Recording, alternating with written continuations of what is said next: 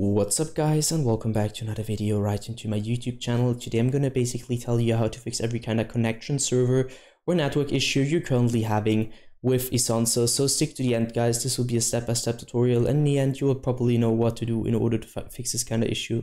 Before we start right into the video, I just want you guys know, let you guys know that I would really appreciate it if you would just leave a like, a comment or a subscription right into my YouTube channel. It would really make my day and help me out as a little YouTuber as I am.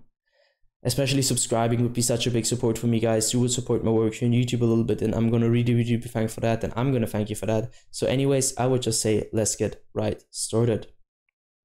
So the first step in order to fix this kind of issue is gonna be to take your keyboard. You're gonna simply click onto the Windows and the R key at the same time.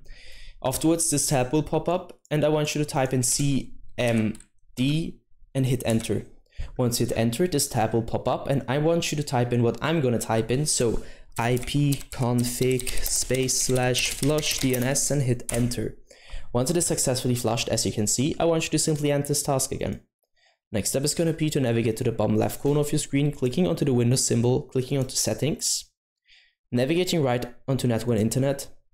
Well, I want you to go to the very bottom where it says network troubleshooter. Click onto that. You're going to use Windows in order to find every kind of issue. If nothing pops up, simply click onto network and sharing center. Next step is going to be to navigate to the top left corner, where you're going to click onto the second link where it says change adapter settings.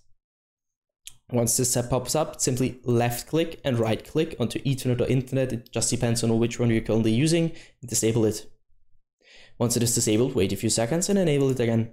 The enabling process could take quite a few moments, so wait patiently until it's connected again. Once it is connected, you should be able to simply end this task and return back to your network and sharing center.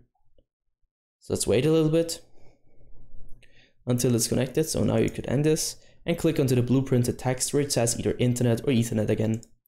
Click on that, click onto properties, click onto or double click internet protocol version 4, enable to use the following DNS server addresses, and type in 4x8 at the top, or the Google DNS server address on all at the bottom, the same to Google server DNS, or 2x4 and 2x8. Afterwards simply click apply and end this task. That's it for the video guys. I hope that I could actually help you out of this one. If it was like that, just leave a like, a comment or a subscription. I'm gonna really be thankful for that. And yeah guys, I'm really sorry if I couldn't help you, but I'm just gonna do my best in order to help you out.